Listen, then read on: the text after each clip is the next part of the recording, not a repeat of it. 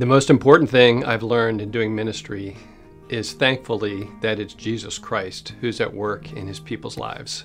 That's such a great consolation because it's not like people are coming to an expert who has all the answers. No, it's Jesus who works in their lives. And we just seek to pray for them, seek to advise them according to the Word of God, and trust Him to do the real work. One thing I will deeply miss is the fellowship of the staff and pastors, especially in the work of Christ here. I was a solo pastor for 14 years, and that gets pretty lonely, and you're making decisions in ministry by yourself, even though you have the presbytery. But here it's been just such a rich blessing to have the pastoral staff praying together every week and giving wisdom to one another, and I'll miss that a lot.